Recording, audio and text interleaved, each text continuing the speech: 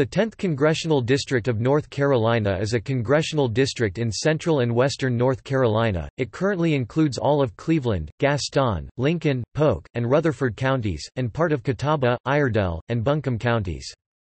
Republicans have won the district continuously since 1969. Republican Patrick McHenry has represented the district since 2005.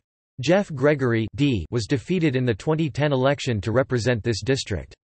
The 10th district was part of the controversial statewide redistricting by the Republican-led state legislature in 2011.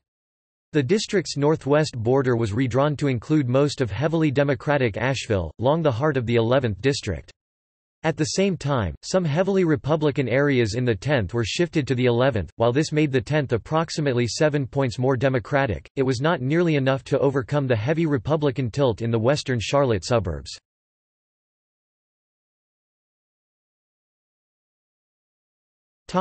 List of representatives.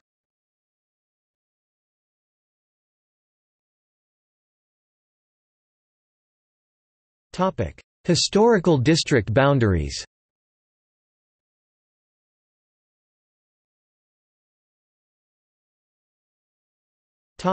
See also: North Carolina's congressional districts, List of United States congressional districts.